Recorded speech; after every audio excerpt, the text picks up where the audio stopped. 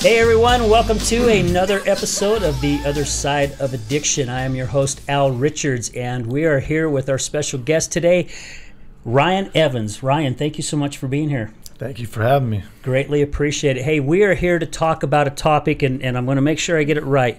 Prison, addiction, and redemption, which I am really stoked to hear what we have to say today and what Ryan has to say. I also want to say thank you to my wife, Jeananne. She is our guest co-host. She was over there like, don't forget me. I'm like, I won't forget you, hon. Hi, guys. Great to have her here today with us. Mel Hobbs is on vacation, so my wife was able to come into the studio today. So, babe, again, thank you for taking time out of your day to be with us today. You're welcome. It's my pleasure. So, oh my gosh. So, Ryan, I'm doing my best to remember who introduced us. I think it was Diane, right? Yep. Yeah, Diane Friend got of my with mom's, you. yeah. Oh, really? It's a friend of your mom's. Okay. From years and years ago. So. Oh my gosh. Yeah. Well, she was actually on our show, gosh, not too long after we started. I think within the first 4 months or 5 months. That's awesome. Yeah, she's had a heck of a story as well.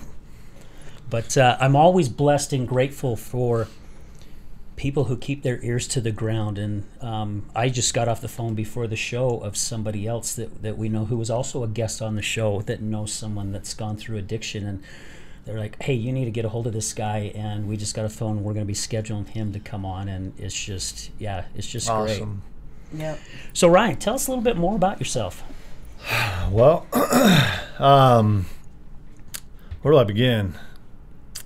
At the beginning. At the beginning, yeah. Well, I was born at the University of Utah, and we moved around a lot when I was young, and we finally settled in West Valley. Okay. My grandpa, Larry Higgins, he was the patriarch of our family. He was always the one who we all looked to, because he just was so steadfast in everything he did, and he got us a double wide trailer out in West Valley. And so when you go from apartment to apartment, school to school, finally when you settle and get a place that's solidified and you can put your roots in, so to speak, it was a different kind of feeling. And being I think I was 10 or no, I was 8. I was 8 years old, 9 years old, something like that. But when it was a nice feeling to have a school that I was going to be, consistent with, right, Mm-hmm. and people I can grow with. And I grew up in West Valley, and I went to Westlake, and I went to Hillsdale Elementary, Westlake Junior High. I went to Granger High School, and I grew up, playing football.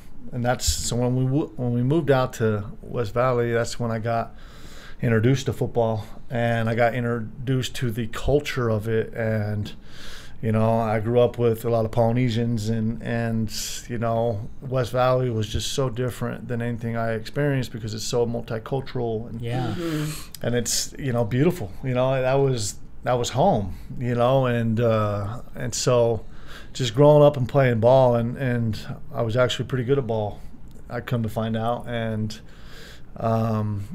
but a lot of the things I learned, because my dad was absent because he was dealing with his own addiction in alcohol, and my dad was a Marine, and served our country, and he was drafted by the Oakland A's. Oh my gosh. And Wow. he made it to the farm league, and he picked up his first check and never went back. Spent it all on booze. Holy cow. So addiction has been there's a few people in my family that's been caught by that bug, and but addiction with me hit me hard. So I remember my 9th grade year at Westlake. It was summer. I was getting ready to go into high school, and I was out with friends, and we're sitting in his truck, and they pull out a CD case and break up some white stuff on a CD case, and I said, "What's that?" And he says, "Oh, you don't need to do this. You're not, And so of course, the rebel in me is like, Yeah. Yeah. well, now come I'm on. going to do it, you know? Yeah. And so I went from, you know, focused everything on sports, baseball, basketball, mainly football, to doing a line of meth at 15 years old, and my priorities changed. Oh, I bet.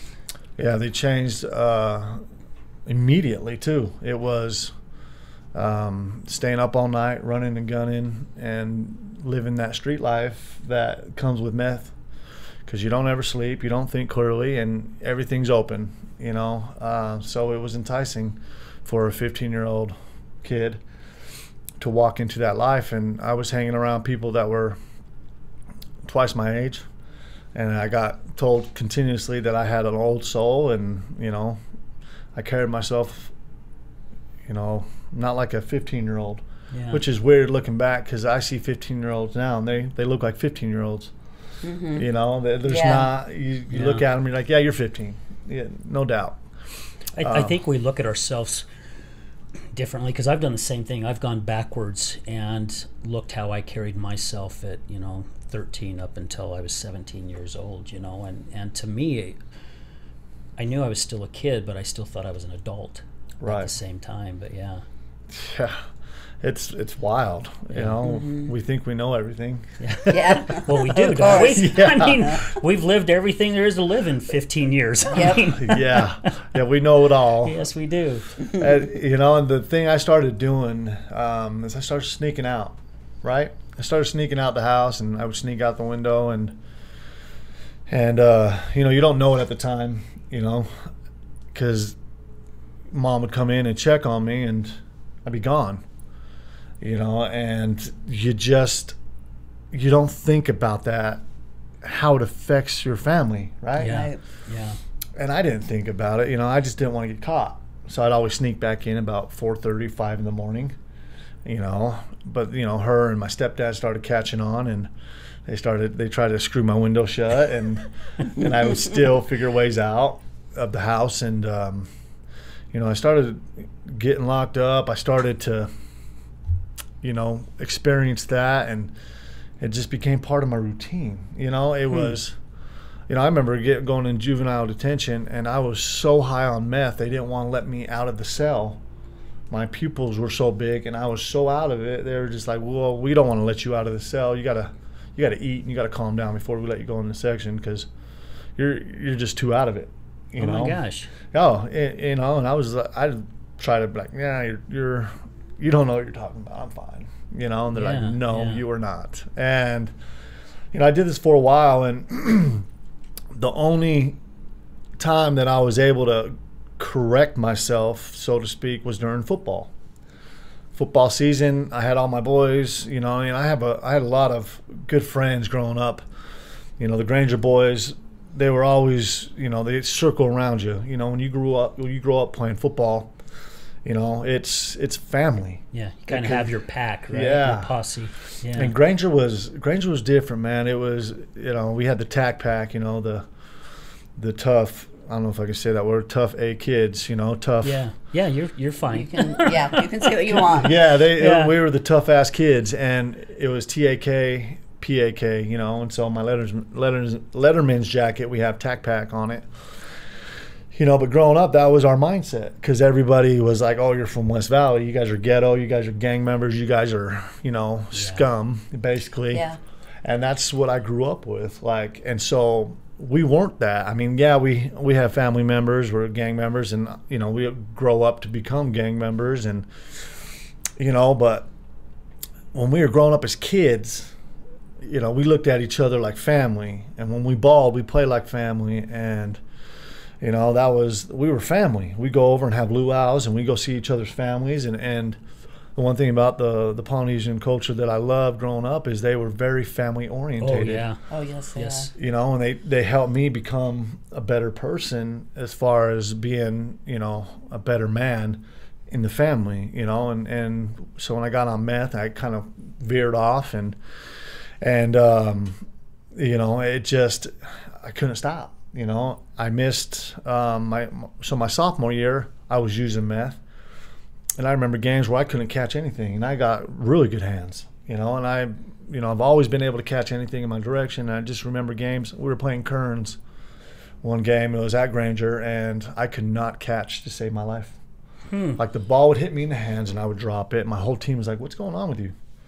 And I would play it off, and then they noticed my behavior started changing because I started coming to school with different clothing and bandanas and the whole street thing. I have gloves in my pocket and things that a sophomore in high school shouldn't be doing. And I remember one time Ray Groth, he was our football coach. He was the head coach at Granger, and I hear Ryan Evans go to Ray Groth's office. Ryan Evans go to Coach Ray Groth's office.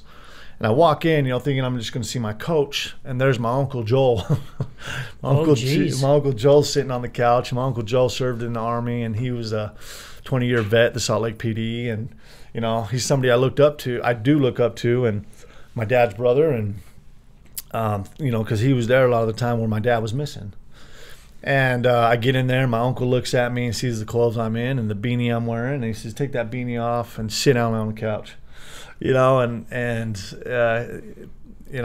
kind of checked my attitude, and I went in and trained. And because Coach Groth, he's like, Evans, you got a lot of potential. You could go Division I. You can do a lot of good things, but you're in your own way, And so he reached out to my uncle. He reached out to my family. And I was still hard-headed and still using. And I got locked up again, and I missed my junior year because I was down in the wilderness program. That's fun. Yeah, I was there for a couple months, and I finally got out, and it was towards the end of the season. And one of my best friends, Nate Peterson, when I got back to school, the season had already started. And Granger, the old Granger, used to have the blue gym and red gym. I don't know about the new Granger. But you walk through the main gym, and you go through and you got to go to the back to get to those, the blue gym, and it's right outside the weight room. And so I remember going, and I'm fresh back, I want to ball because I love football, and Nate goes and opens. You can hear all the feet, they're doing drills. Yeah, everybody's doing drills, the whole football team, and Nate, opens the door, and he says, he gets their attention. He goes, "Hey, look who's back," right? And I walk into the door, and everybody just started cheering and clapping and started, "We're gonna win," and it was good to have that. And my team, it's like family, and to have that, I'll always remember that. And I always remember Nate sticking by my side. And I mean, I had a lot of good close friends, and Rocky Hamilton and Pat DeFoya. I mean, it was just humbling, but it was really humbling that Nate Peterson, he opened the door and got their attention, and I got that reaction because I wasn't expecting that. Yeah. What position did you play? I played wide receiver and corner. Nice. And so missing my junior year, I barely made my senior year because football season's not there. I'm running and gunning. Yeah. And I got locked up again, and I barely made it out. I made it in time for summer school, and barely made it by like a day. And I barely made grades. Barely. I mean, I made the cutoff, and so I was able to play senior ball. And I relapsed during the season, but still, I was still first team all-region defense, second team all-state. Wow. And I just, if I would have applied myself, I know I would have played Division I, if not more. Could have went much further. I know it, what I mean? But I don't sit here and gloat on it. I know I could have played Division I. I know I could have done that. But, I mean, I had different things coming. Things that was more important. So let me ask you this. You said that you started getting in trouble. What was it that you were getting in trouble? I mean, meth. So it wasn't like going out and starting fights or anything like that, or just basically you were just on the streets and you were high and the cops would catch you and off, or you had off to something jail. on you. Yeah, did you steal or anything like that to get you put away? I think that's what that was. Yeah, just to. The steps that you get, because I mean, something's got to. land you in those cuffs, right? I mean, Oh, yeah, it's without a not just doubt. that you're doing meth and no one's paying attention to you. You got to be Right. drawing attention.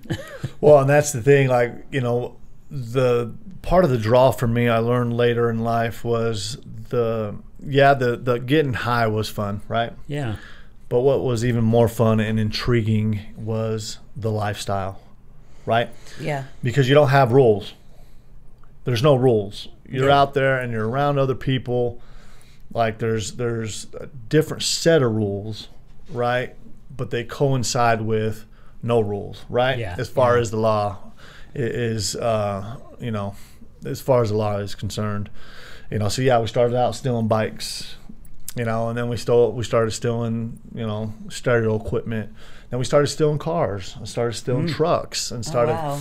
you know, yeah, it was, you know, there was some crazy things you learn as a 15-year-old. I should never learn how to pop a neck on an old Chev and learn how to start it and, you know, pop out the lock on the steering wheel.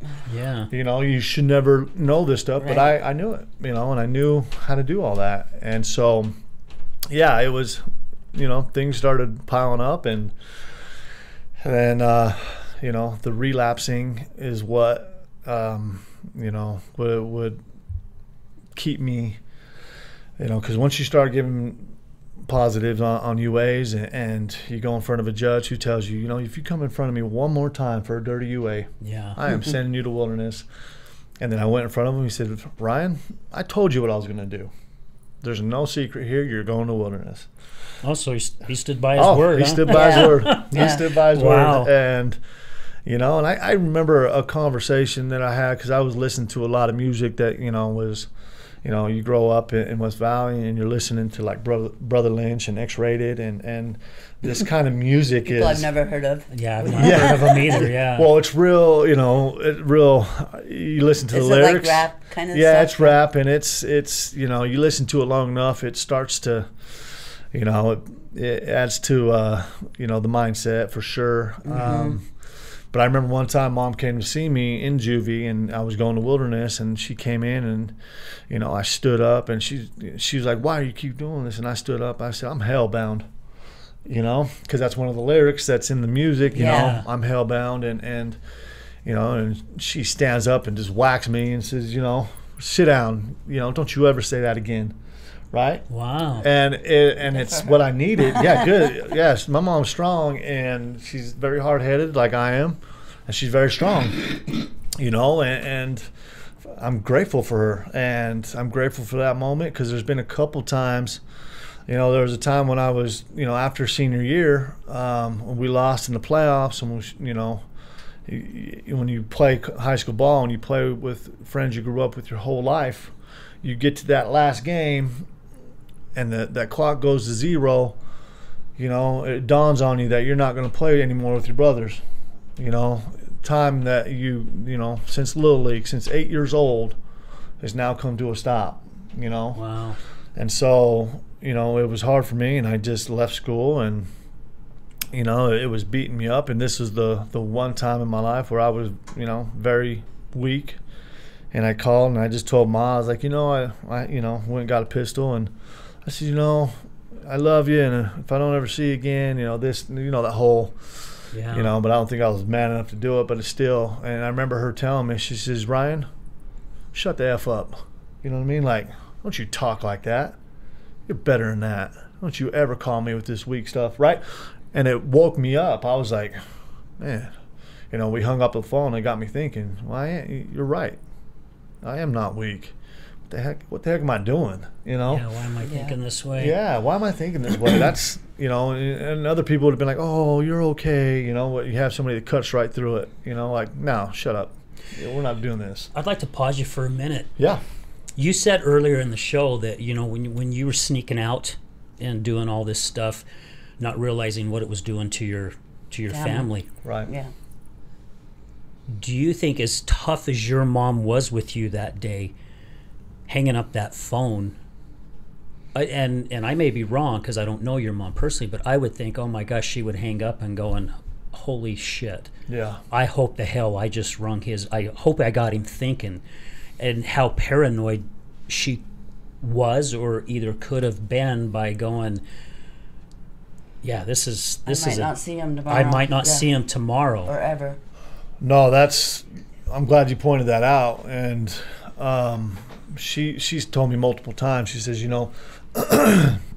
every time I hear the sirens, every time I hear cops, and every time the news comes on and they have a breaking story, my heart drops. Oh, yeah. Because I think it's going to be you this time.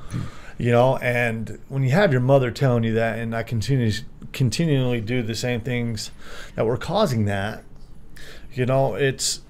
she probably got to a point where she's like, you know what, if I don't do something now, I'm going to lose him. Yeah. And thinking back on it, there's so many things that I did growing up that, I understand when they say a fatherless home, because my mom was only so strong in certain areas. Yeah. There were other areas where she could have used some help. Yeah. Right. And, I understand that logic now. I understand the threat of the dad saying, hey, son, we're not doing this. Yeah. And even still, there's some cases where that doesn't help anyway. You know what I mean? But with the father there's that threat, you know? And I could imagine even what your mom was going through as well, because she had to have lived through some pretty bad times with your dad with his alcoholism, right? Now she has a son that has followed that same road. Yeah. I mean, she's probably going, holy crap. And I don't know if she's anything like my mom, but my mom beats herself up about everything. I was crippled when I was a kid, and I think some of it had to do with genetics, but my mom blamed herself for years that she was a bad mom, that she didn't have enough vitamins or nutrients when she was pregnant with. I mean, she just beat herself up over it, and I don't know if your mom did that in silence, but I just can't imagine having a husband and then turn around and, I mean, because you know how moms and sons are, right? Usually it's a close bond, just kind of like dads and daughters. Right. So I just couldn't imagine what she was going through. And I'm sure during your addiction, like with my wife, because I remember times when I kicked her out and then I would get that call which says unidentified number.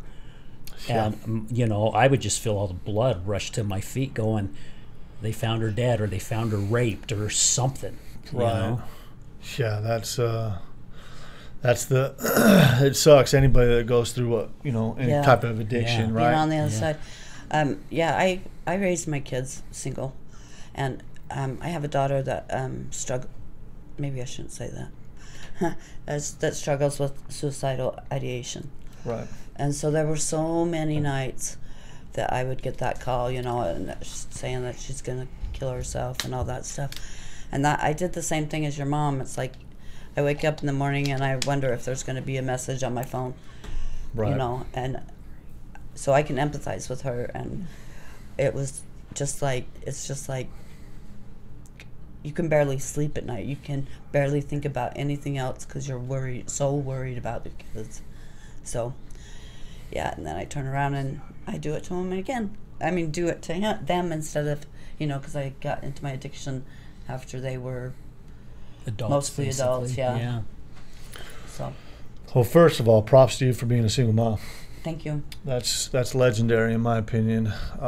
Any single parent, raising a child is paramount. And so, I've watched mom go through some things, and when it was just her and I, she had a boyfriend that, and I don't talk about this a lot, but it's something that needs to be addressed because I went through it, and I think it caused a lot of anger in me and a lot of mistrust. Mm-hmm. She had a boyfriend that, I remember I was a little kid and he threw weights and hit me in the face, and I remember I was bleeding, and he started a bath for me, right? And so when the bath was full, he picked me up and threw me in there, and it was scalding hot. Oh, jeez. So I jump out, and he says, "Oh, sorry, was that too hot?" Right? He goes, Wow. Let me run you another bath. And so he runs me another bath, and he picks me up and throws me in, and it's freezing cold, right? And so I think I developed some mistrust at that point in my life. Yeah. And another time I went to a neighbor's house, and I think I was rebelling as a kid, and I took all the food out of the fridge and I was throwing it everywhere. You know, that should be a clear sign of something's going on with this kid, you know. Yeah. But he took me to his gym, and he made me run the treadmill and then do wall sits. And any time my legs were hurting and shaking too much, I would try to stand up, and he would squirt me in the face with Windex.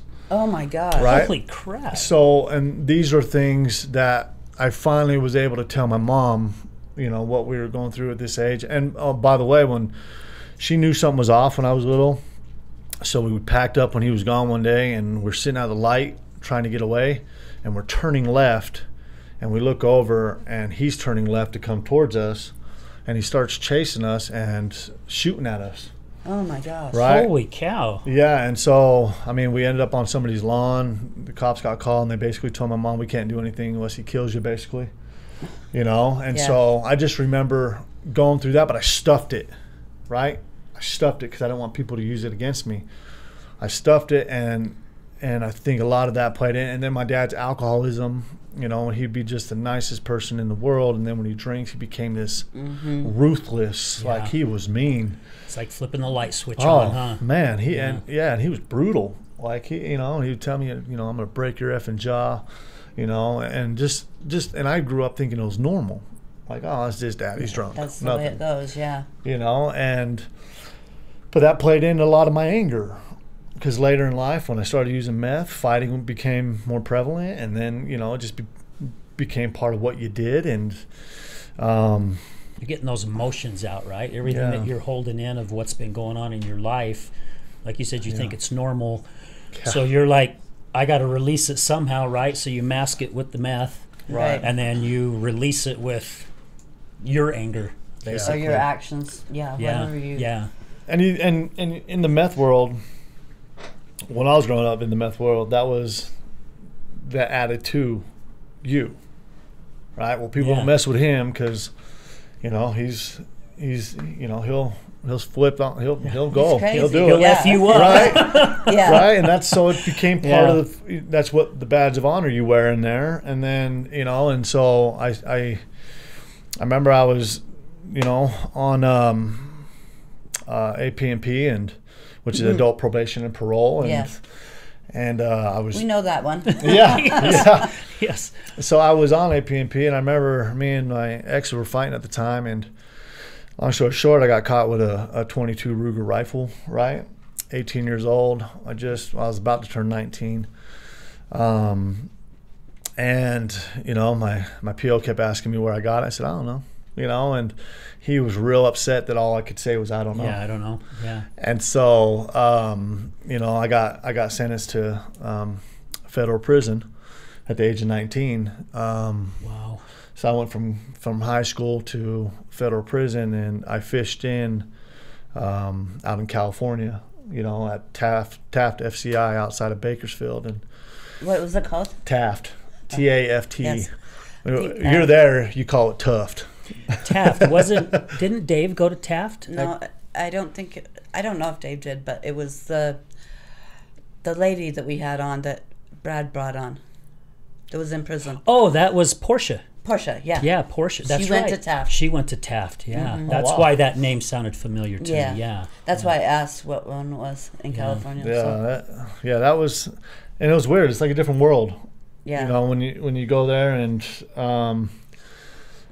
it was just weird. 19 years old, walking on a federal prison yard, you know, but it's all open. You go, you have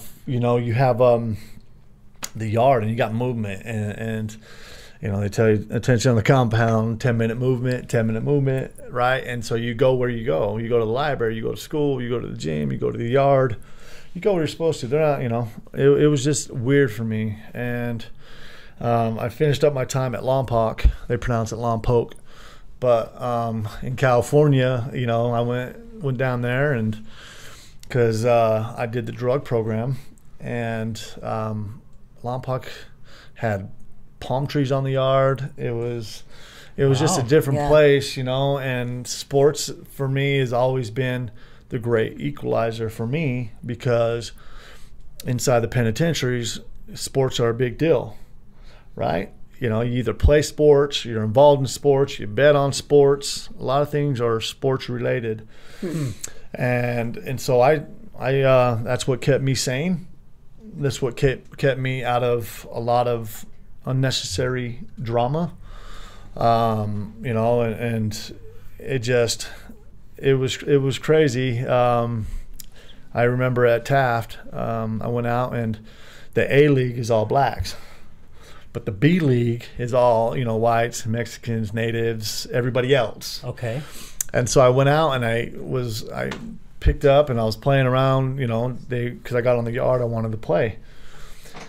Too many of the B League guys wanted me to play on there, and they're like, we can't let you because it'll be unfair. So the only way you can play is if you play A League. I was the only white boy that played A League. I was going to say, so you were surrounded by all those black guys. I didn't grow up in the politics. I didn't grow up in anything like that. I grew up around Polly's and around in West Valley.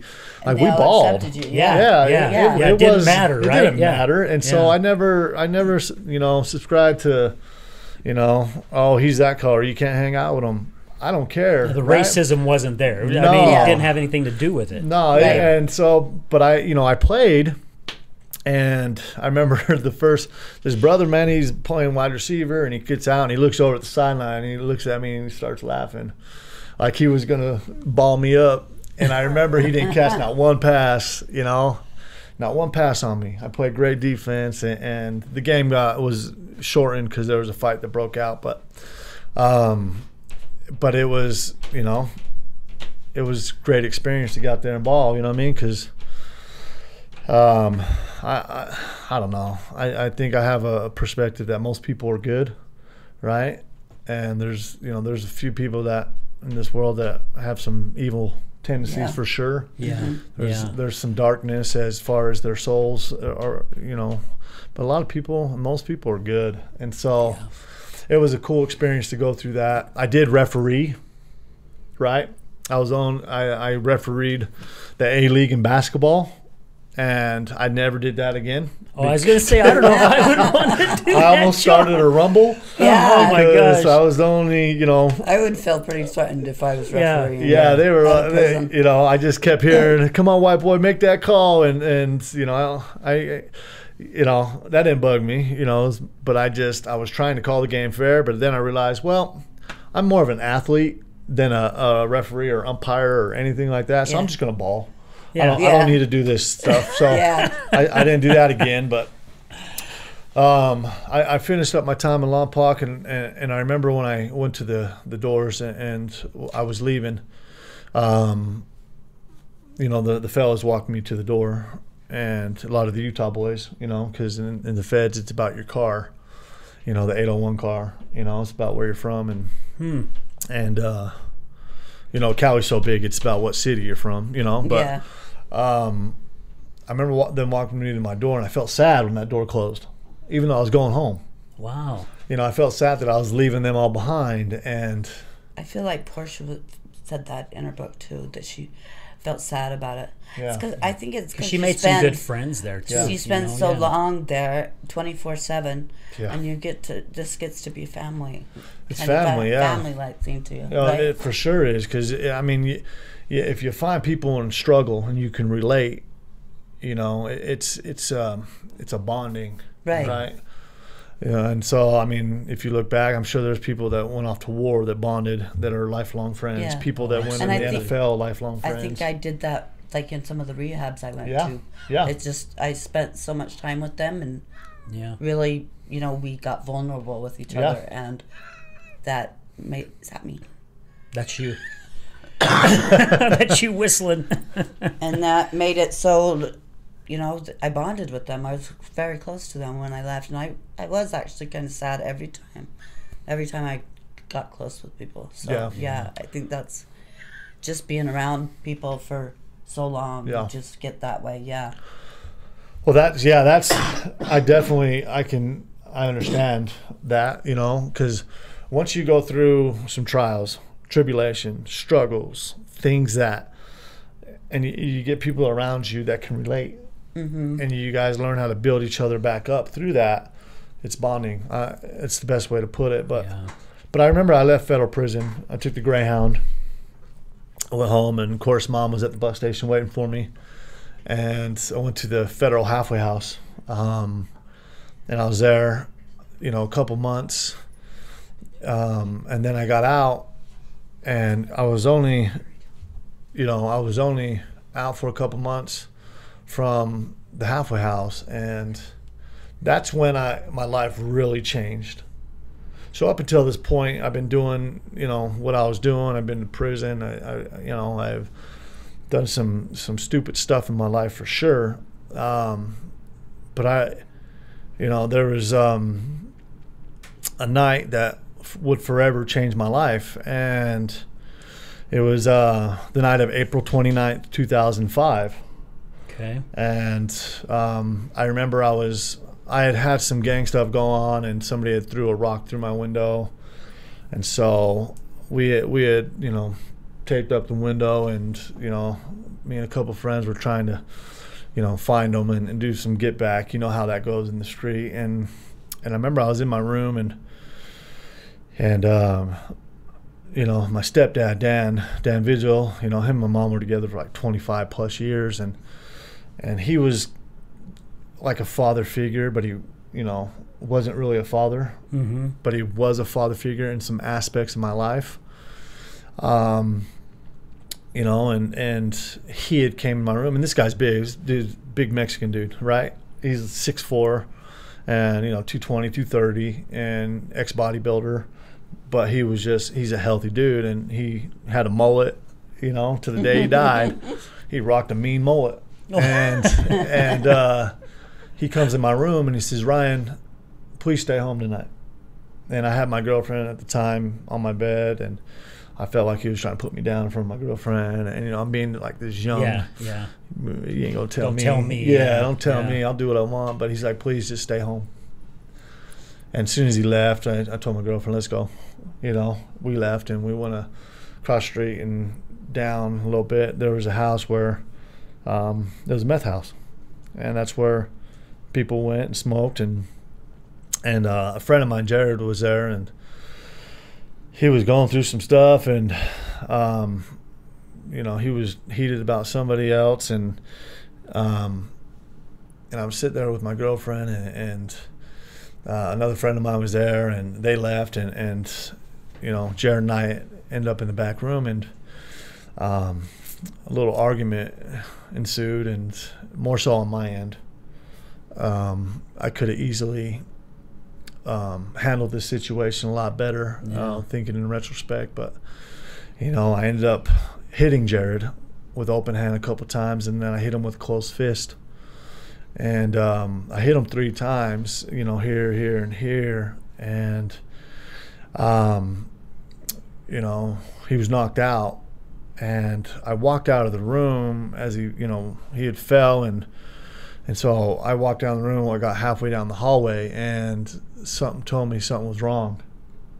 And so I turned back, and I go back in the room, and Jared's still on the ground unconscious. And I noticed his lips were blue. It was like he wasn't breathing, and I didn't know what to do. And then people started coming in the room. They're like, "What'd you do?" And "What'd you do to him?" And I'm like, "I don't know." Everybody starts to panic, and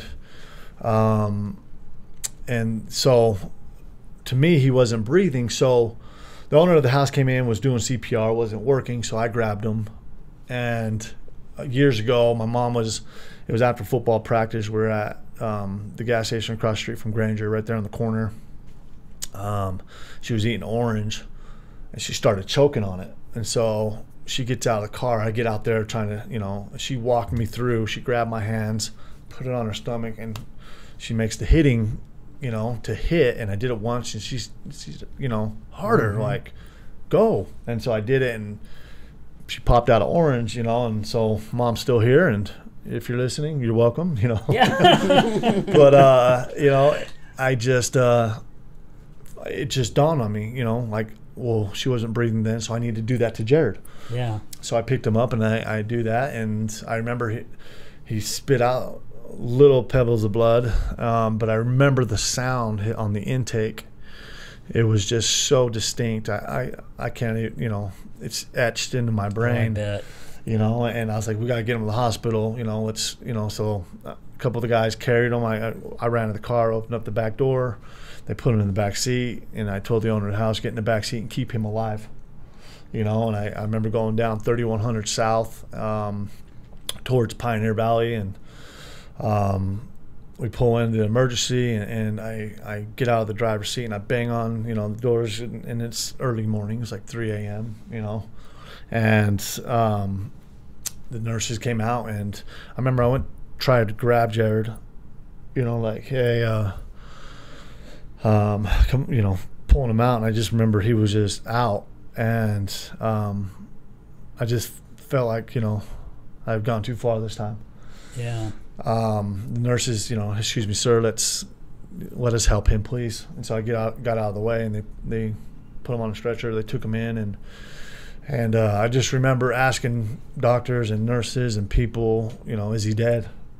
And is he dead? And because when you're on meth and you think the worst, you think of things that are so far off, and so I was like, suicide rock, if he dies, I'm going to die type of things. And I've never been to suicide rock. I've never been one to think about suicide. I'm not that type of person. Like, all the years I've done in the penitentiaries and all that stuff, and all the addiction, all the mistakes, like, there have been times where, that one time I thought, but never seriously, like, put any effort in any. Stuff like that. Yeah. I think the world will have you think that that's an answer, and it's just not the answer ever. And so and I'm at the hospital, and I just I tell one of my other friends that was there, Rico, he had followed me there, and they're like, hey, the West Valley PD's coming to talk to you, so just they don't want you to leave yet. So I told Rick, I said, I don't know what to say, man. I'm so out of it right now. I don't know what to say. And so we go in there, and Rico, just follow my lead, man. And so we make up this story that we were coming home, and we were crossing the street into Parkway Park, and we heard a commotion. And so we intervened. And so instead of owning up to it, we made up the story to where I was the one that, Rico too, but we intervened and saved him. Yeah, saved the guy, yeah. And so, they're like, did you get a good look at him? We're like, no, they're in dark clothes, and they took off, and, we brought Jared to the hospital. And so I want to pause you right here because I think this is a really good cliffhanger right here. So we're going to pause if you're okay with it, absolutely. Ryan, to stop for a commercial break. Oh, perfect. Because I'm very intrigued of what's going to happen next. Right. It's kind of like that look that people on soap operas give you, right before the big final thing hits. Yeah. But they advertise. Yeah, so if you're okay with it, I'm good. Guys, please stay with us to hear what's going to happen, because this is going to be incredible. So anyway, stay with us. We'll be right back. Do you or a loved one or someone you know struggle with addiction? Have you lost hope, or are you struggling to make connections? Have you been to other treatment programs and have yet to reach your full potential? We are Matter Behavioral Health. At Matter Behavioral Health, we understand substance abuse treatment works best when the client is taught ways of identifying for themselves their own dysfunctional views of their life that trigger their self-limiting beliefs and leads back to addiction. We help you get to the core of what's causing your addiction. We offer inpatient and outpatient services. To find out what's best for you, call us at 435-462-2781. That's 435-462-2781. Don't wait, give us a call. Your life depends on it. Call us at 435-462-2781.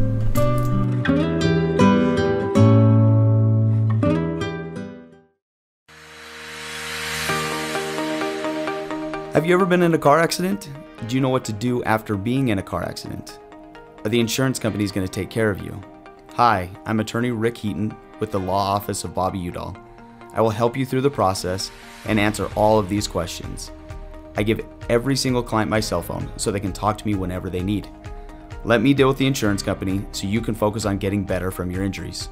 Call me at 385-330-0226. Again, my cell phone number, 385-330-0226. Don't call the insurance company first. Call attorney Rick Heaton at 385-330-0226.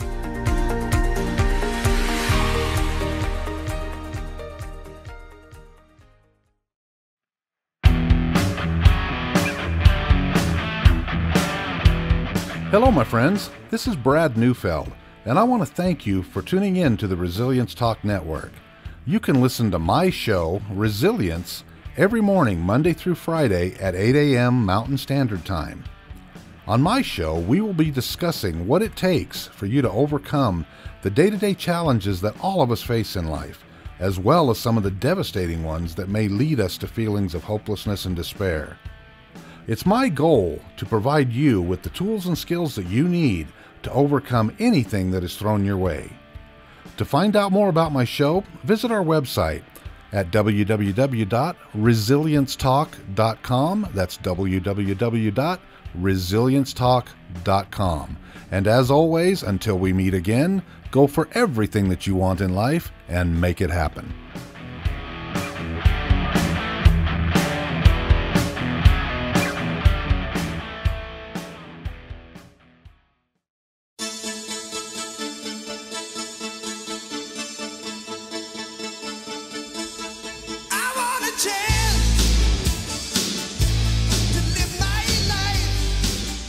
Hey everyone, welcome back to The Other Side of Addiction. Today's topic again is prison, addiction, and redemption. And we are here with our special guest, Ryan Evans.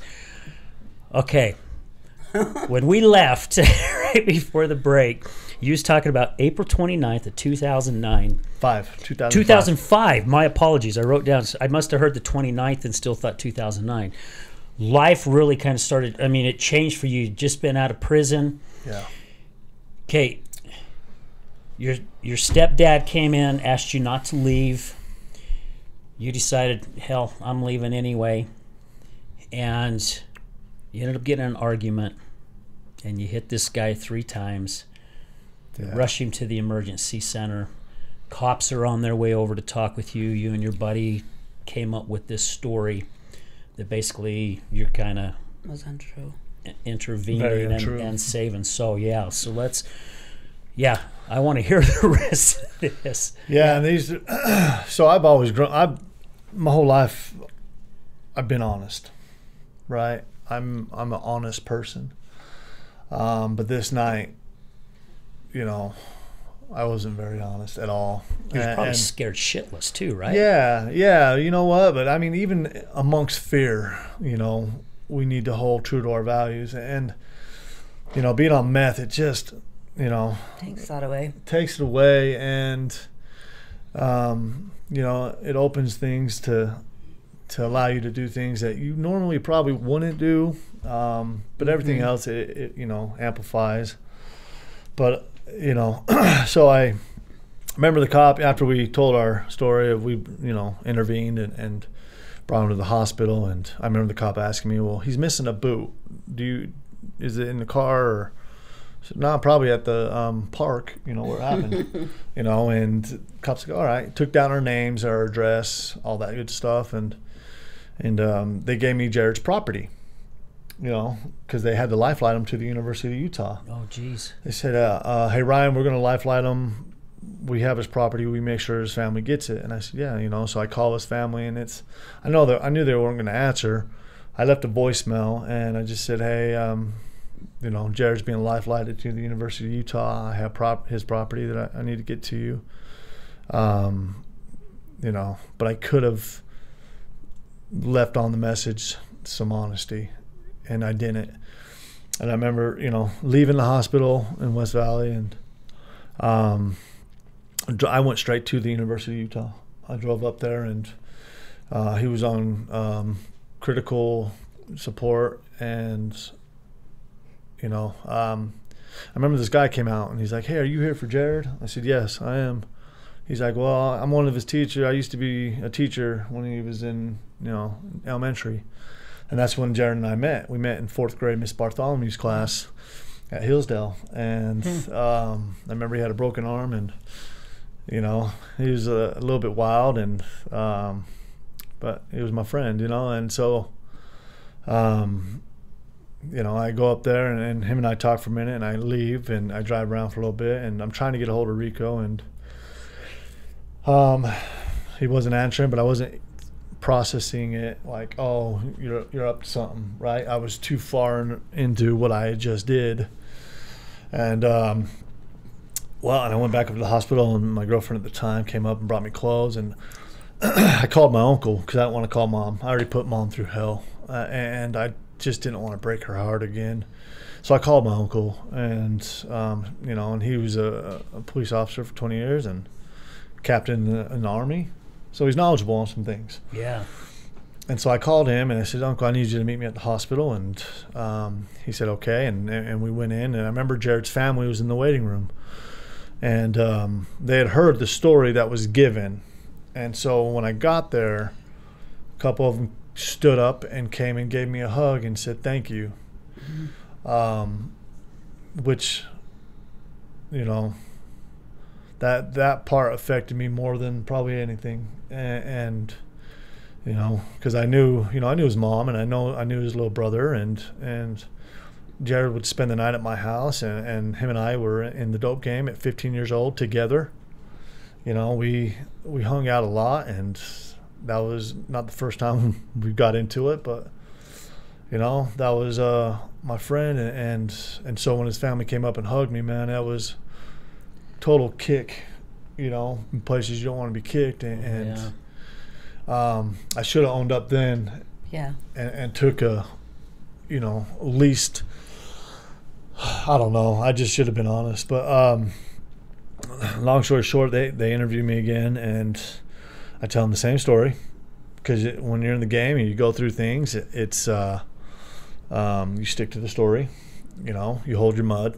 That's what you're taught. You don't break weak, so to speak, and so I just stuck to the, which when you do something like this and it involves a friend, and like it's such turmoil inside, like, because this is your friend, and then you have this, you're supposed to be like, but I had all this battle going on, and I remember after the interview, I asked him to let me go see Jared again, and I remember walking into the room, and his head had swelled up so much because one of the hits had caused lacerating of the artery, and it had caused flooding to the brain, which is why he was blue, which is why he was like that. I didn't know. I'm not a doctor. I've been in many fights, and I've always walked away from them, and so was the other person, and so I didn't think anything internal. You just don't think that way. And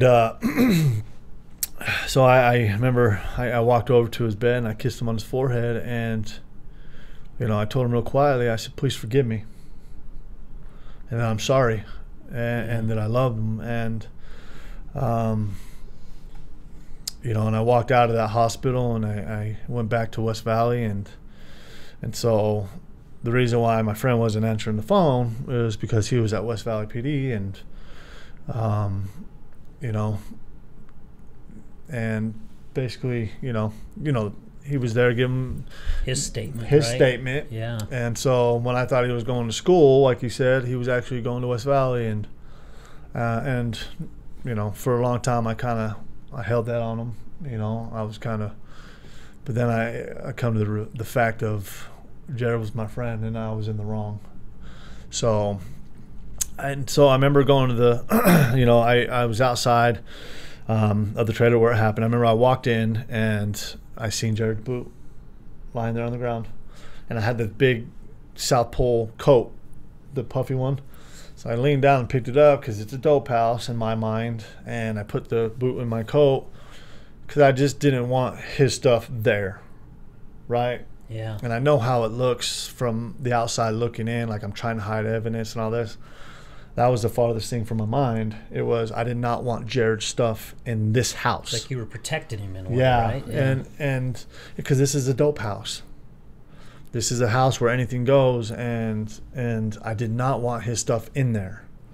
And so I had it on me, and I remember smoking a bowl of meth and hanging out in the house for a minute. And then I went outside, and I was on the phone, and I remember I walked to the driveway, and out the peripheral, I seen an unmarked undercover, unmarked car. And so I acted like I didn't see him, and I turned, and as I turned, and I seen another one on the top of the street. And so I turned to walk back into the house, and I didn't make it 2 steps, and I was surrounded by cops. I had guns drawn on me, and Jeez. and Ryan Evans, you're under arrest for the attempted murder of Jared Alcorn. And that's, and I remember the guy who arrested me was a cop at Granger when I went there, and the boot had fell out when I being put in cuffs, and I just remember putting my head back like, that didn't look good, Yeah. No matter what I say, people form their own opinions, and that's Absolutely, fine. yeah. But I know my truth, and I know, in a way, I was trying to protect him after I just heard him, but I didn't want his stuff there.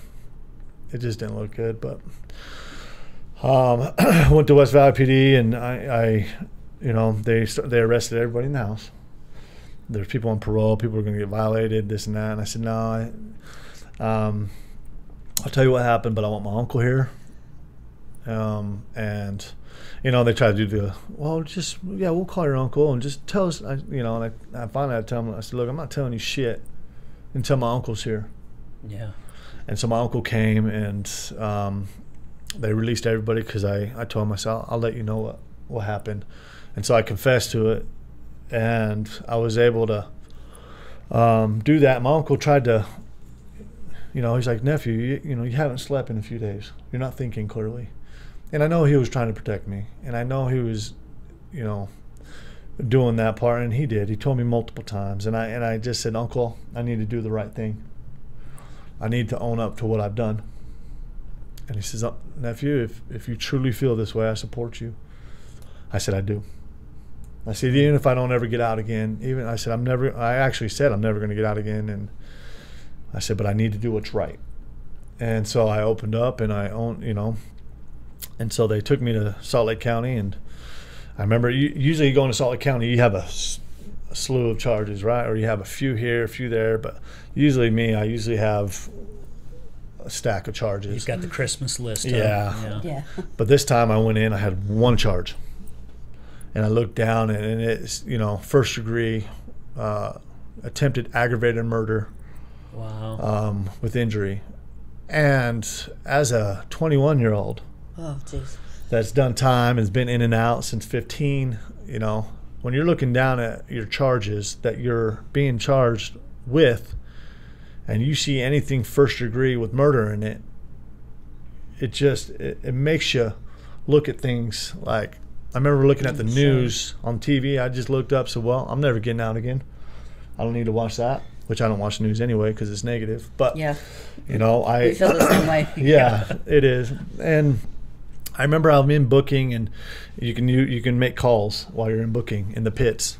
Mm-hmm. And I remember I was on a phone call, and it was with a 3-way, with another 3-way, with another 3-way. So I had a bunch of people on the call. They're like, why didn't you call me? Why didn't you just call me before you did this? And I remember, I remembered my ex came on the line, and she says, honey, Ryan. I said, what? She says, they just pronounced him dead. Jeez. Crap. Right? And, there's not a lot that can accurately convey what I was feeling at that moment, besides the word emptiness. Yeah. Right? Because you take a life, especially somebody you love. Yeah. Yeah. No matter what you say, there's going to be people always that say you're a horrible human being. Right. And nothing you can say will change that, right? And there's other, like my family, that's will stand by me, you know. But even then, later on in my addiction, they would get it you know, it would wear thin.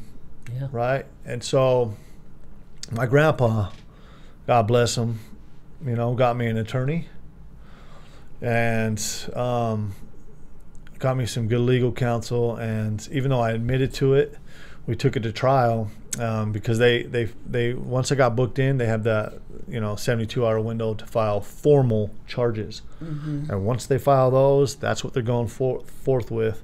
And they filed manslaughter. Oh, Second-degree manslaughter. Gosh. That's really bad.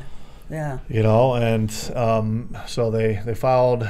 Officially, I was, you know, going on with manslaughter and then obstruction of justice, a third degree, because I lied, which that was facts. I did lie. Yeah. And I remember going through that. I'm in max and ADC, and you know, they let me out of max after like 2 months, and I went down to medium. I was the medium for maybe 3 weeks, and I got in a fight and knocked 2 people out. And you know, I don't think I was ready to be around people, right? Because I was there 3 weeks. It was a good day. It was commissary day. We were all getting food, and something happened, and I took it upon myself, you know, to do what I did. And yeah, by the time the men in black came, that's the, you know, I was already at the door with my hands behind my back. Yeah. They're like, everybody rack in. He's like, what are you doing? Well, put him in cuffs. He's obviously did something, you know. And I was already at the door, and they took me back to max, and I did the rest of my time in max, and you know, I felt like that was probably the safest spot for me.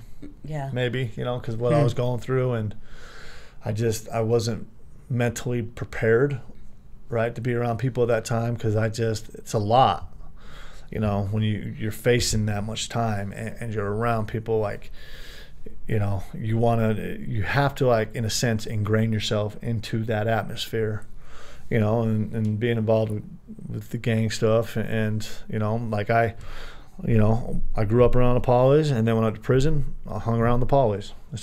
You know, I didn't change up. Like, that's still family. Yeah, they're still my family. And you know, I go through this whole court proceeding, and I remember when I went to trial, and they came back, and they came back with their, you know, the jury, and they found me guilty of homicide by assault, which is a 3rd degree, and obstruction of justice, 3rd degree, which was better than 0 to 20. Now I got a 0 to 10 because the definition. I just want to make it clear, when you say 3rd degree, you're meaning felony, right? Yeah. Okay, just to make. Yeah, 3rd degree felony. I knew what you were talking about, but some might not. Yeah, and they, you know, and the definition of manslaughter is knowing or should have known you were going to cause death. And when you hit somebody with a closed fist 3 times and then you take them to the hospital, you don't really show that your intention was death, right? And so my intention was never death. And so I'm grateful for that ruling, and I knew I was going to do all of that time, you know, every day of it, at the very least 7 years of it. You know, I knew I was going to do a chunk. Yeah. I knew I was gone for a while. And I just remember when the verdict came, and I just remember hearing, because I didn't understand, because there was so much, you know, Jared's family was on this side, my family was on this side, the court's packed, the energy's palpable. I mean, it's just, I was nervous. I wanted it done with, because I was tired of having his family come to, you know, I didn't want to drag them through, and I didn't want to drag my family through. I just wanted to be done with this thing, man. And, you know, and I didn't even understand when they came back with the verdict. I had to look at my attorney, and I'm like, you know, because I heard my mom, she said, "Oh, thank God," you know. And I turned to my attorney and said, "Well, what just happened?" He said, "We won. You know, we got it down from a 2nd to a 3rd. You know, and even as we won, it still feels like a loss, because, you know, you got Jared's family, and I don't. So it still felt like I lost, you know, in a sense, because I know they wanted me to do a long time, and part of me is like, okay, well, I'll do whatever time you feel, you know. But so I went off, and I went through the prison system. I went out there, and I ended up doing 7 years in Draper, And they gave me a parole after 7 years. They gave me a chance because I did programming. I got a college degree. I got my high school diploma. I stayed out of trouble for the most part. And, the crazy thing is my dad had gotten out. My dad was out there too. My dad was out there for a manslaughter because he got in a fight and somebody died. And then my case happened. And so, he was out there, father like son, I guess the old adage goes, and him and I were able to, because I didn't want to talk to my dad over some stuff, he was never there. And then he tried to dad me, you know what I mean? I was like, nah. It's too damn late now, yeah, right? You don't have that right, and I was being hard-headed. And so long story short, I go out there and they get me into the drug program, and that's where my dad is. And as soon as I see him, because he got bit by a brown recluse out there, and they denied him medical for 5 days, and he went unconscious, and I remember when I was in Max in ADC, they had pulled me out because I'm next of kin, and they said, we need your permission to amputate your dad's arm, save his life. I said, you need my permission? They waited that long, huh? The prison did, yeah. Yeah. I still had doctors out there when they see me. They're like, he didn't get bit by a brown recluse. It was something else. I'm like, nah, we're not even talking about it. And so they emergency medically discharged my dad, but we were able to reconcile as father and son. And he actually was there for me before he passed. He made it 3 years. And he passed away at the end of 2009, and I was going to the board for my initial board hearing, April of 2010. And, one of the last phone calls we had with him, I had my entire back tattooed, and my dad, I got a write-up for it. And he was just like, son, why are you getting tattoos? You don't need that shit, what are you doing? What I mean? Like, he was getting on me about it. And, and that was the last phone call that him and I had. And then the next phone call came in. It was from my mom, and they called me into the office, and I get on the phone. My mom's in tears, and she's like, your dad just passed away. And wow. Yeah, after not having my dad, to finally have him. And then gone again. That was, I was mad, And I was mad at God. I was mad at everything. But it was just a tough time, and I was surrounded by good people though in there, and my cellmate Bush, he was always there, and my really good friend of mine, Chub Rock, he was there too, and because when you walk back in the section, I'm just trying to hide my face because I don't want people to see me in tears, especially in prison. Yeah. But both Bush and Chubb seen something was off with me, and they were there to support me. And I just remember I was in a daze. I was just out of it because I had just finally had my dad, and then he was gone. Yeah. And so had to work through some stuff with God, and I spent a lot of time in prayer. And this is before I even knew Scripture or knew anything like that. This was just me talking to him. Like, and I remember swearing in the prayers too. Like, I was just raw. And I was like, and I just, I had to work through that, and because you have to adapt, you have to overcome, you have to work through it. And I went to Lone Peak from there and did a couple more years there and learned a lot of trades. And then I got out, and when I came home, we lived in West Jordan now. We had a house. So Grandpa had bought my mom and our family a new house because he didn't want my little brother growing up in West Valley, because he would have had to make some choices. Yeah. Well, you're the brother of Ryan Evans, so you're either going to be this way or that way. And my little brother was incredibly mad at me for a lot of time because I wasn't there. I remember I dropped him off in elementary, and the next thing I know, when I got home, he was on his way to college. Wow. I had missed all those years, and there's a lot of bitterness that, I know he went through, but he won't ever say it. How far apart are you two? 10 years. Well, 9 years and just about 10 years. Wow. And,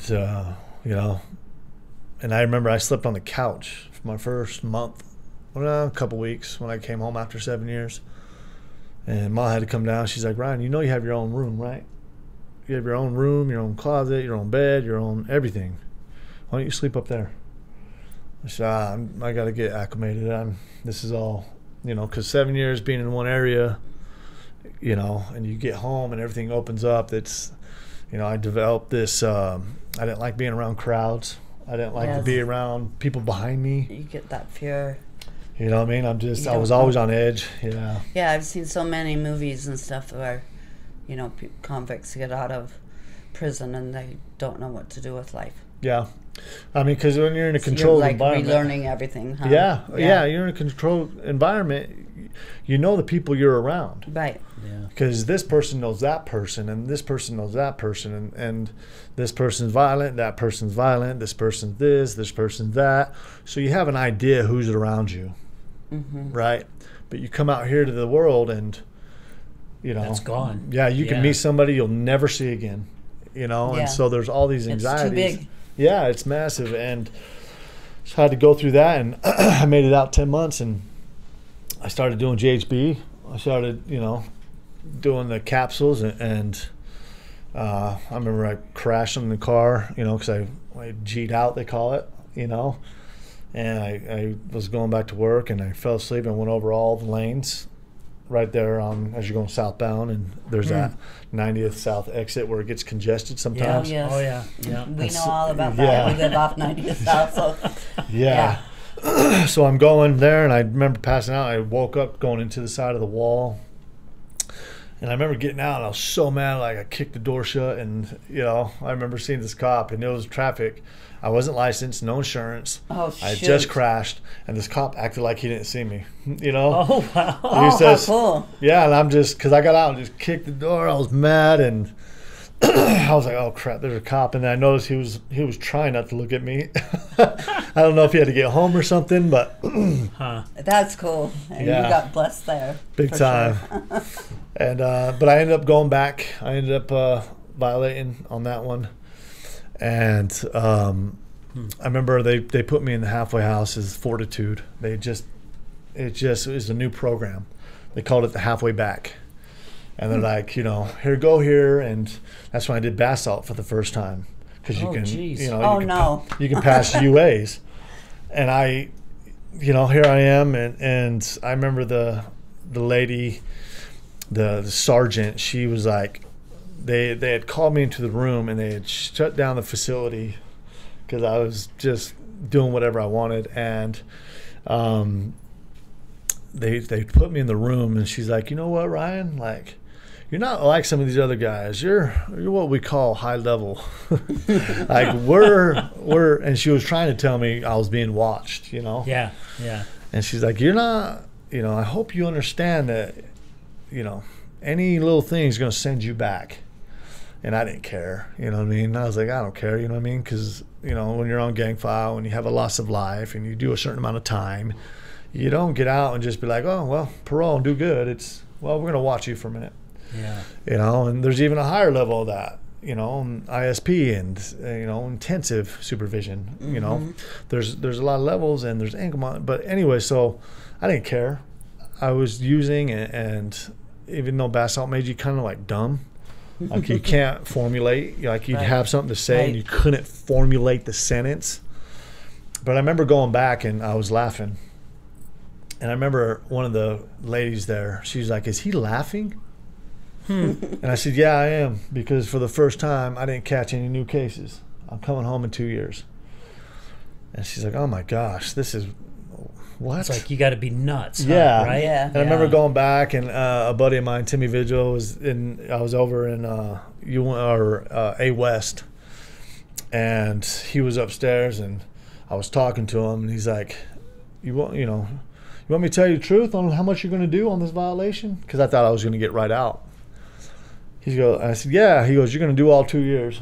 Oh my gosh. They're going to expirate you. I said, no, I didn't do anything. You know what I mean? I didn't do anything. Like I felt a UA. I didn't catch any new cases. That's nice. And so he was like, I promise you, I just want to be real with you, And then I got my date back, and they expirated me. They gave me every day of my time. Wow. So they sent me down to Gunnison. I go down there, and Gunnison's where things started to slowly change, you know, in a sense. That's when I wrote down the words "Sew Elephant." That's my clothing company now, and that's, you know. And I remember I was down there in the Lifer program. I was in C-section, and their dorms, but in the bottom right, it's the cages, right? And I had my bunk right there, and so I started to, and I still have the journal to this day, and you could see the half and half. You can see the convict side of me, and then you can see the good side of me trying to come out, right? It was, you know, I have phrases in there like, they can't catch what they can't see, right? And then the next page would be, we'll lead by example, you know? And so you have these two different roads. Contradictory. And it was, you know, crazy. And then I remember I was on the horse crew, and I wasn't really involved, so to speak, with the drug program that I was in, because I didn't really care at that point in time. I was just over drug programs. And I remember when it came time for me to go home, you know, I had the F the police attitude, F the system, F for everybody. I just did this amount of time. You guys can kiss my, you know, type of deal. I just came out with the wrong attitude, and I got out, and I ran into a friend, and you know, handed me a whole bunch of dope. He says, "Here, welcome home." You know, and it was off to the races. I wasn't on parole. I wasn't on anything for the first time in my life since I was 15. Jeez. But I wasn't ready, right? But I went through so much darkness during this time. I went through some incredible darkness, and I actually met my fiance now, who I'm with now, and who we just had a son with. You know, her and I just had our baby boy, Liam. But I met her in the dope game at our dealer's house, right? We met there, and it was just chaos. I went through like these psychosis. It was like 12, 13 months of just intensity. It was just evil, dark, intense.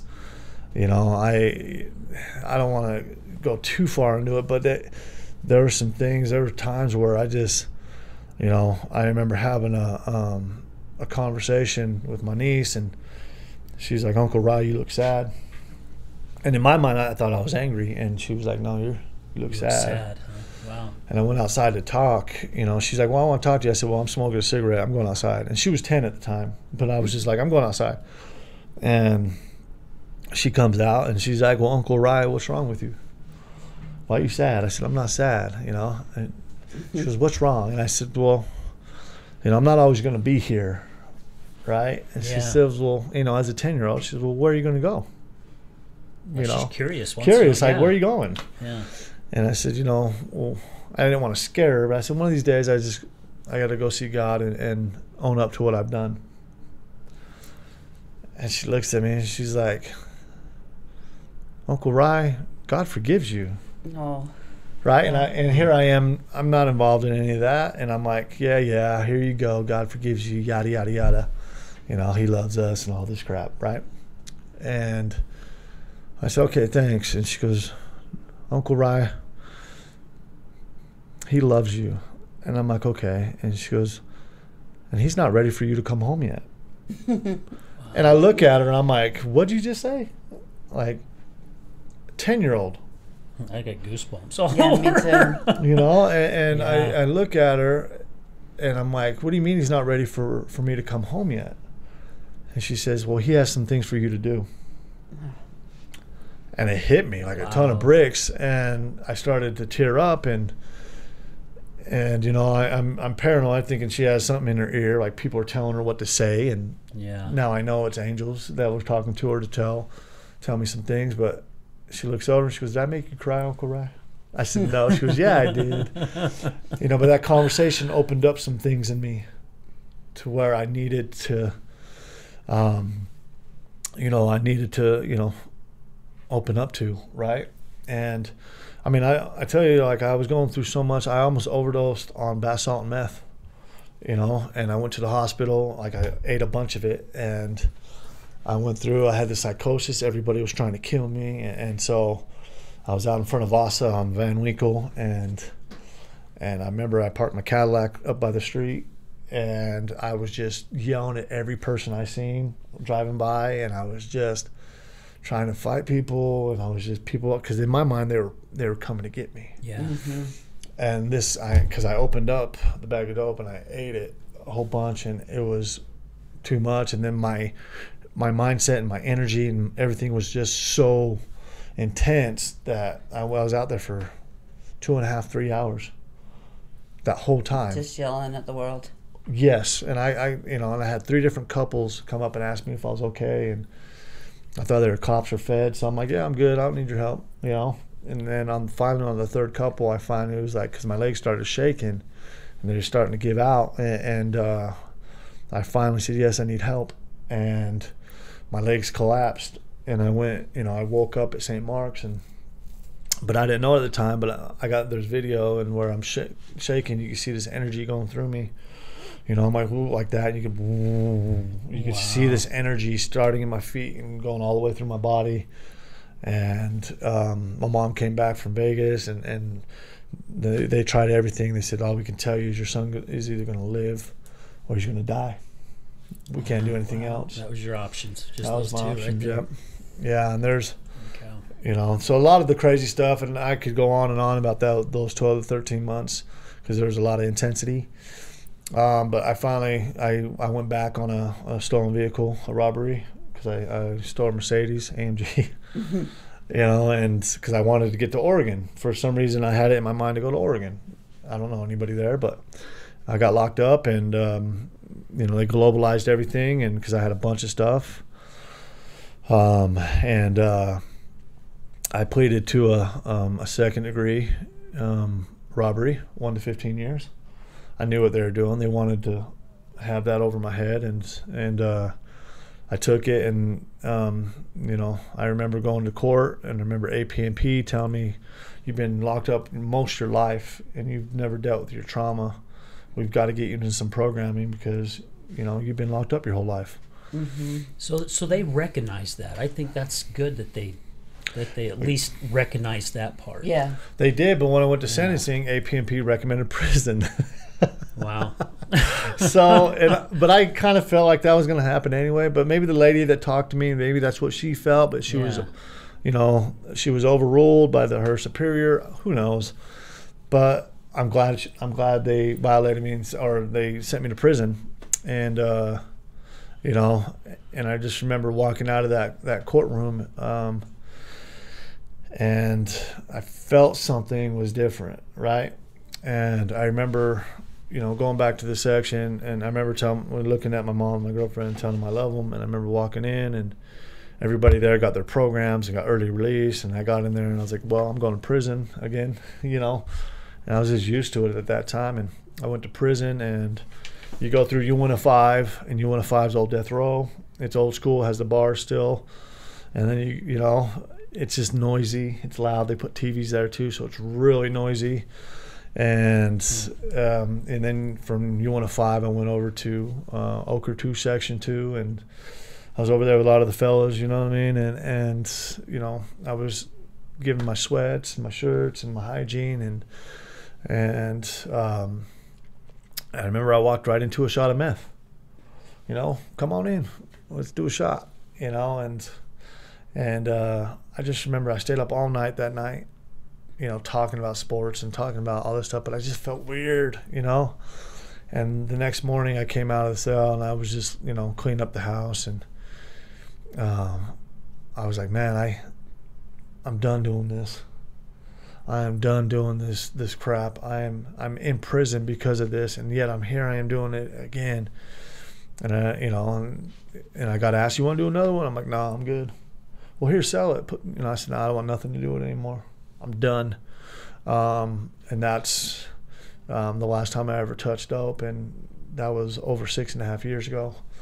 And good for you. Yeah, and that's awesome. It was cool, and it's been cool, and it's been a really good experience. And I was only in Section 2, Ochre 2, Section 2 a week, and then they shot me down to Beaver. And I was down in Beaver, and that's when I started to read scripture. I met Mark Levitt down there, and Mark he's slung down, right? But he knows the gospel inside and out. And he's, you know, he's very knowledgeable. And I remember making a statement to him, as I did to KJ's dad. You know, I made a statement of, when I read the scriptures, I'll start front to back. I'll read it, the whole thing all the way through. And KJ's dad was like, all right, cool. But when I said that to Mark, he was like, yeah, you should. Why don't you start right now? I was like, all right, challenge accepted. What's up? You know what I mean? Yeah. So I started reading it, and I started going to church. I got my first blessing, and then I bared my testimony. I never been to fast and testimony. I didn't know what it was, but I saw Mark get up there and bared his testimony, and then, you know, so I'm like, all right, well, since you did it, I'm going to go up there. What's up? I'm not going to leave you hanging. So I get up there, and I remember the Holy Spirit hit me, and I just remember looking out to everybody. I'm like, I'm not doing this for any of you. You know, I'm not here so you can run back and say, hey, look at Ryan Evans. You know, he's going to church, trying to change his way. I said, I'm doing this for me. Yeah. And I said, if you could help me, I'm ready. Right? And so I just remember I had tears in my eyes, but I had my head back, you know, because I don't want to drop a tear. Yeah. I didn't want to show that weakness in there in the prison. And from that point on, I became coordinator. I stayed doing church things. I read the whole Old Testament. I read the New Testament.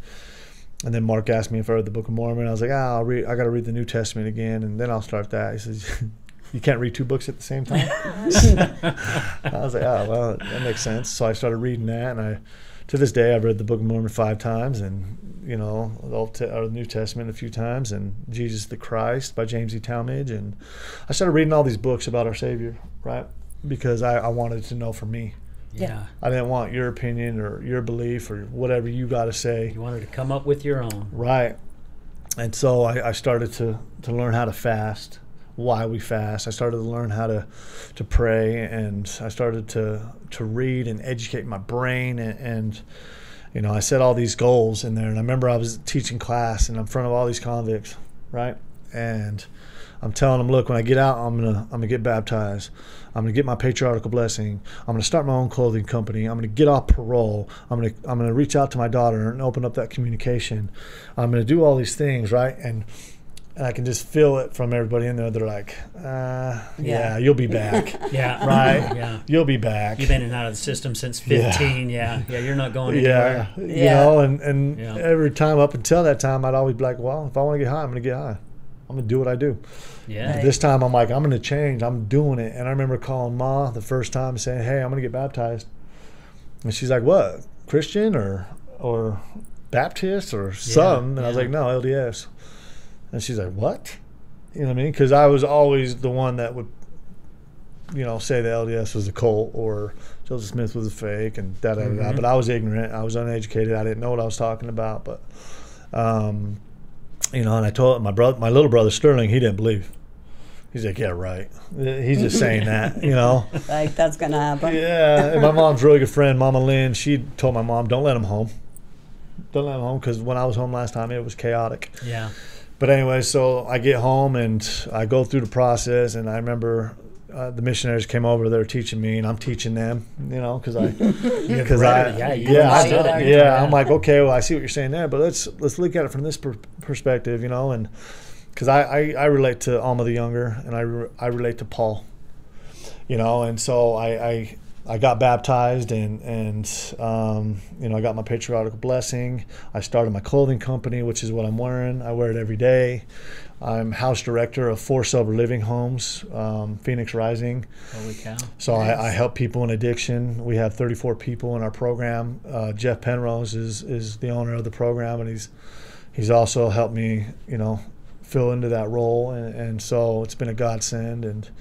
And I open up communication with my daughter, and it's, you know, she has a dad that raised her, but we do converse, you know, and KJ and I, you know, just welcomed Liam into this world. He's, you know, 7 weeks old, and he's just a beautiful baby boy that I'm blessed with, and you know, and now I get to come out and tell my story and hope that it makes a difference in somebody's life, you know, and God willing, I'll keep doing it, and you know, because He knows, not us. Yeah. Yes. For sure. We just have to trust that when somebody calls you or hits you up on Facebook, says, hey, come do a podcast. And I said, okay, we'll spread his word. And it's just been blessings upon blessings. And I'm grateful to be where I am today. And I'm grateful for my Savior, Jesus Christ. And I will endure. And I will continue to send his message. And I will stand strong in the faith. And, Philippians 4:13, I can do all things through Christ, which strengthens me, right? Yes. And so that's where our strength is, and that's where my strength is. So I'm thankful to be here. Thank you. I love it. I love it. Well, let's stop for one last commercial break, and then we'll come back and just wrap this thing up. During the break, I want you to think of I want you to talk about your clothing company, because we always like our guests, if they have something like a book or a clothing company, whatever, we want to help you kind of promote that. Okay. But if there's some kind of advice that you can give to our listeners, so think of that during the commercial break, that because we can all learn from everyone, right? So guys, stay with us. We're gonna be right back. I got to keep my hands down because I got punished last time. No, just kidding.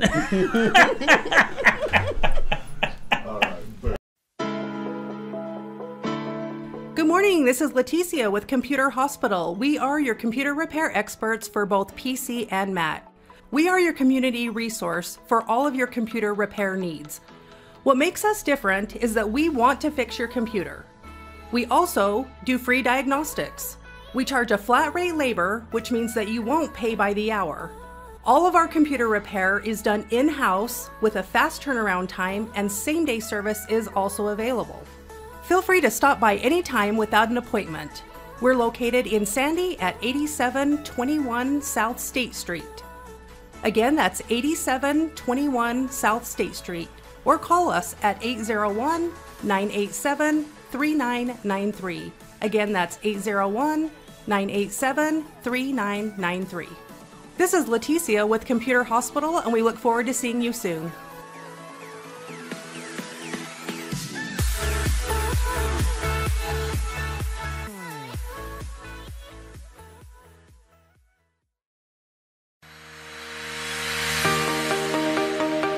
Hello there, this is Brad Neufeld with the Resilience Talk Network, and I would like to introduce to you Taffytown, one of our newest sponsors.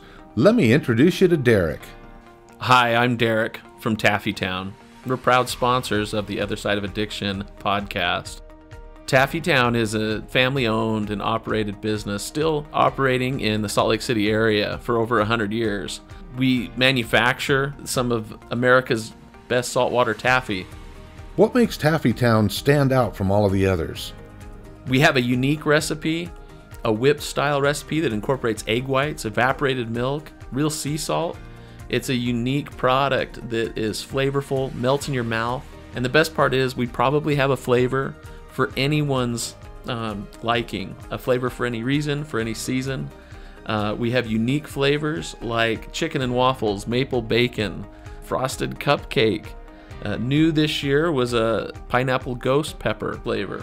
That's awesome. Where can people find out more about Taffytown and all of its products?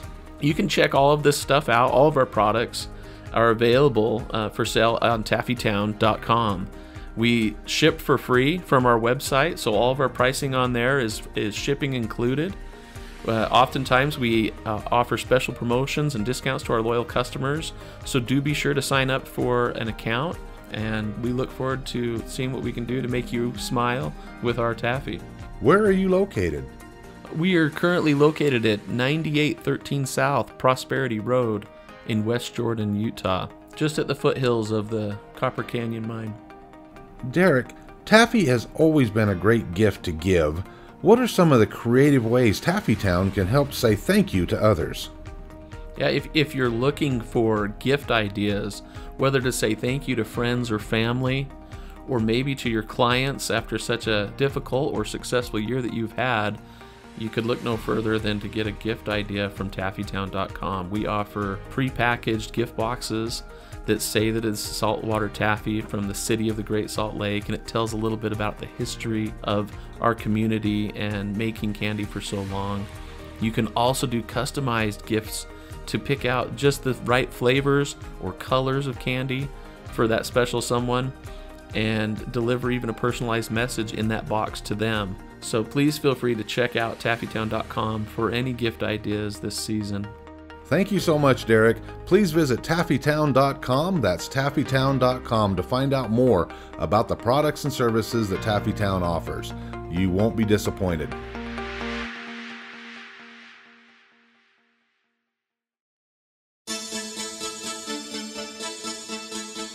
Do you know someone who's gambling with death due to an addiction?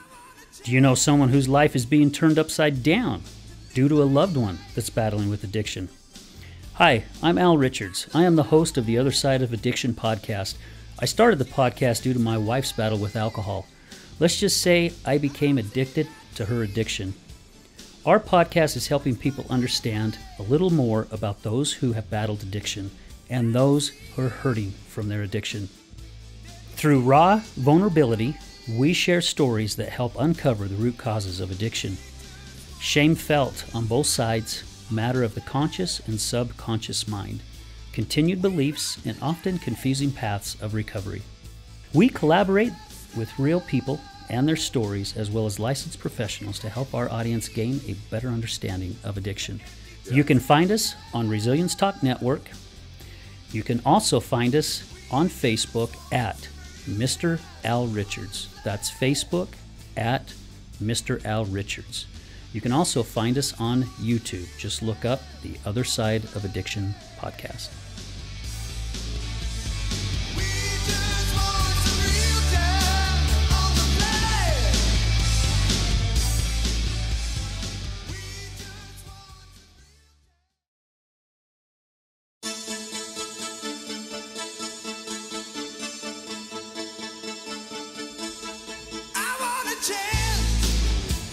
Hey everyone, welcome back to the Other Side of Addiction. We are here with our special guest, Ryan Evans, and again, today's topic was prison, addiction, and redemption. And I tell you what, we got all three of those in this episode.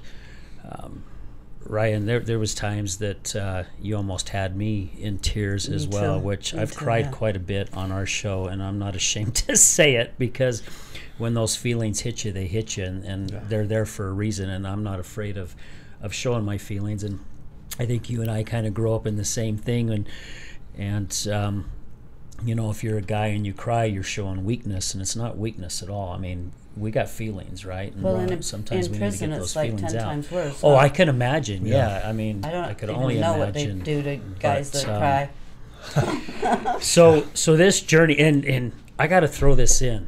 Okay. Your 10-year-old niece basically was letting you know that God wasn't done with you. Yeah. Quite a few years went past that, right, before that light finally hit you. Yeah. Have you talked to your niece about saying what she said to you? My gosh, you were right? Or, I mean, where did this go any further with her? I don't think so with her. Okay. I think it impacted me more. Her dad is a really, she's not my biological niece, like my kin, but her dad is somebody who's been a lifelong friend. And, I think it impacted me more. But no, we haven't really. I mean, we've talked about it a couple times. She blushes now that she's a little older, and she kind of like, oh, I made you, Yeah. But I think she was just maybe too young to realize the impact. I don't know. Okay.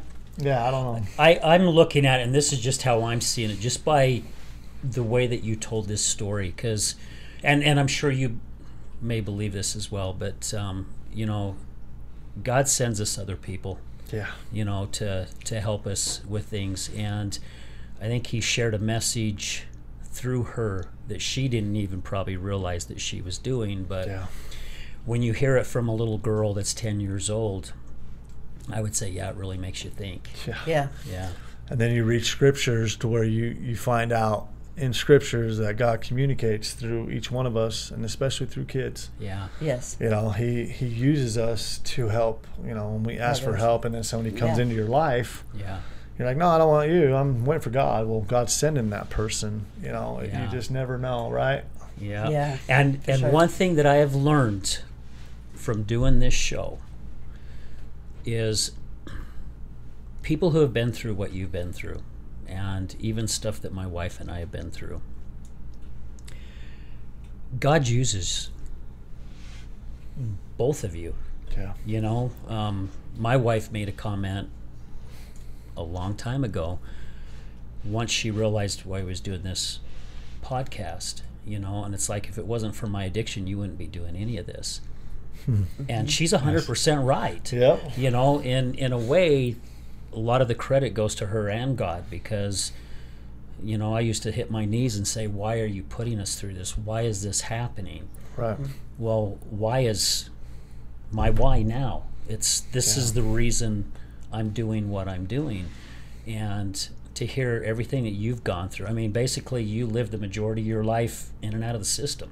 Big time. You're just now starting life, really, right? Yeah. You're just now starting life. You got a beautiful son now and a beautiful wife, and you're just now starting to live. And now you're getting that message out. So you went through everything you went through, and when your niece said God ain't done with you yet, it's because you're supposed to be doing exactly what you're doing right now, right? Yep. Yeah. Yeah, that's how I'm seeing it. That's how it is. I remember during that time I looked up at God, why don't you just bring me home? Yeah. Let me face you and just get this over with. Yeah. You know, just bring me home. I'm done with this mortality. I'm done with this life. He's like, no, you're not. Yeah. No. You're not done. You're not. You just Done, think you are. yeah. Yeah, you just be a little crybaby. Yeah, I'm gonna help you out, son. Yeah. Just, you know, I got you. But yeah. So, as we wrap this thing up, is there something that you would like to share with our audience? Some either advice or maybe just how to look at life? And then also, you said something about you working with Phoenix? Phoenix Rising, yeah. Phoenix Sober Rising. living. So, if you'd share just those couple things here before Awesome. we, yeah. Oh, and then also about So Elephant. Yes, definitely. So with my recovery, right? Okay. Because I don't get here unless I recover, Mm-hmm. right? And I went through the Beaver. It's called the Beaver Residential Treatment Program. It's not centered around substance abuse per se. I mean, that's why you're there, but it's more about behavior modification. Because, you know, yeah, the drug use is there, but it's your behaviors Yeah. that The heighten drug- it. The drug is just a Band-Aid. Yeah. Yeah. And so I Behavior went. is the problem. Yeah, and so I went through that program down there, and I actually opened up. You know, I started to peel off they say peeling the layers of the onion back. Yeah. They're like, hey, let's layer by layer. Let's get down to your why. You know, and that's a big thing down there. It's understanding your why. Why do you use? Mm-hmm. Why? It's, you know, you tell yourself it's fun or you like to be high, but that's not it. There's a why. Yep. You know what I mean? And growing up like I grew up with the physical abuse and all that stuff when I was real little, to moving around and, you know, and through it all I have a mom who was just tough with love, you know what I mean? But there was only so much she can do. Yeah. You know, and then my dad, I had a lot of anger. So I had all these things. And then when I wasn't there for my daughter, you know, and even when I was there, I was, you know, the worst thing that, you know, for a daughter to have, a dad on drugs and a dad that, you know, puts meth before a child. And, you know, and all these things happen when I was 15, you know. And so, and then my grandma passed, my grandma Frances Lee Mae Curry, you know, and she was, you know, someone that I looked up to, and she always took the time to teach me and to love me. And, you know, and so my mom had, you know, good support. You know, she had my dad's side of the family, which my dad wasn't really there, but my grandma was. Yeah. My uncle was. And so I had a lot of these things I had to deal with, right? And so I went through this program, and I became a coordinator. And coordinator is you're responsible to run your section. So here I am running my section, and you know, making people like, hey, you're in prison. You know, one of my favorite things I used to tell people was, you know, when they complain, why do we got to sit in class? Well, dude, you're sitting in prison. What else you going to do? Yeah. Right? You don't want to learn? You don't want to learn something new? You know, that says a lot to me. Like, if you're not in prison and if you're not educating your brain, if you're not reading and writing, if you're not trying to become better, then you're becoming worse. Right? And I know because I lived it. Yeah. And there was times where I didn't read a book. I was involved, running around and, you know, doing all this stuff. And I wasn't getting better. You know, and I get out and I catch other cases. And I'm, you know, so you're either getting better or you're not. Yeah. It's simply put. And so when I came home, I did all my treatment that I was supposed to with parole. But when I became the director of Phoenix Rising, you know, now I'm in front of these guys every single day and I'm telling these guys, hey, this is what our expectations are. You know, and the one thing that I tell them all the time is that I'm never going to come and tell you how to live your life if I'm not living mine right. I'm not going to ask you to do something that I won't do. Yeah. You know, and so it's been nice to have that development with these guys and to help these guys through their trials and tribulations. And some people just don't want change. Right. Right? Some people just don't care. Yeah. And that's fine. That's their lives. But there's people looking for that hand. There's people looking to help you open up that part of their mind. You know, read a book. Like, it's cool you go to the gym 7 hours a day, but what about your brain? You know, how about your spirit? Where are you at spiritually? You know, and you just, I'm not going to be scared to say any of this to anybody, you know, because I'm about God, right? I'm about our Savior, and I believe in Jesus Christ. I'm not going to hold up just because it might offend somebody. I'm sorry, but that's not who I am. Yeah. Right. You're right. I'm sorry, but I'm not sorry. Like, this is who I am. Take it or leave it. Bye. Right? And so it's just been really nice to have this program and to see people make the change. And so I'm still in recovery. Right? I'm still there. Forever. Yes. Yep. It doesn't change. Like, I will always be in recovery. Right? I think we can all be in recovery because, again, it's wanting to get better constantly. Yes. And there's other things that I've come to learn in my life. People battle with addictions of all kinds. Oh, yeah. Yes. You know, and so it's not just drugs. No. You know, and so you've got to be the light when everything else is dark, right? Because there's that old quote, you know, that light shines brightest at the darkest of nights, right? And so I just hold true to that, you know. So that, and then Soul Elephant, you know, soulelephant.com. You can check out our website, my website, our website. Mark's the other part of Soul Elephant, Mark Levitt, who I talked about in the story too. And we have a website out there, and we have on Instagram _Soul Elephant, Facebook Soul Elephant. You can buy some merch on soulelephant.com. And what kind of stuff is it? We have leggings, shirts, tank tops, hats, baby clothes. I got my son some gear. All right. Yeah. That's cool. You know, but the thing I need to stress the most about Soul Elephant, it's not just a catchy phrase. It's not just a cool hat or shirt. It's a lifestyle. It's a mindset. When you put it on, you are representing your best self. Soul Elephant is about that. It's that statement of fact. It's you know, I'm going to go out and do it big. Soul Elephant. You know, Cool. I'm going to go and achieve. I'm going to beat this addiction. You know, I'm going to succeed. Me too. So, yeah. What does the back of it say? Soul Elephant. Oh. I got the shirt. This is, I don't know if they can see it, but. Yeah, you can definitely see it. Yep. I love it. Yep. My gosh, Ryan, I mean, this has been really a kick-ass interview. I mean, it Podcast. really has. Yeah. I really enjoyed it. Well, a lot of times I ask a few more questions, but I was just so intrigued and just so wrapped up in what you were saying. I just wanted to just keep hearing. Let it flow. Thank you so much for taking time out of your day to spend it with all of us today here at the studio at Resilience Talk Network. Just so grateful. And there's some people I want to get you in contact with because your story needs to be heard. And I know you said earlier that you love sharing your message. And even we've even said on the show here many times, if we can help save one person, it's worth it. It's worth it. The kingdom of heaven rejoices, right? Yeah, because that one person can save a person, and it just keeps snowballing. You never know who you're going to help.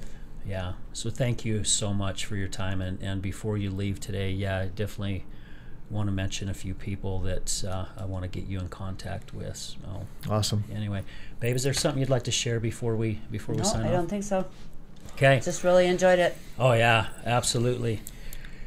Guys, oh my gosh, you definitely got to watch this whole thing, because it is really kick butt. We just want to say thank you to all our supporters, all our listeners, all our many sponsors. We've got so many people that we just want to say thank you to. And thank you to Resilience Talk Network, again, with Brad, for opening up his arms and allowing us to do this in the studio. Our platinum sponsor, Matter Behavioral. So guys, just thank you so much. And again, when you hear one of our shows, all we ask is share it, please, with just one person. Share whatever episode you really get into, just share it with one person, and please ask them to subscribe, because it really, really helps us out. And just thank you to everyone for all your support. We're going to leave you with this, as we do it at the end of every show. Remember, addiction is giving up one thing for everything, and recovery is giving up one thing for everything. We're out.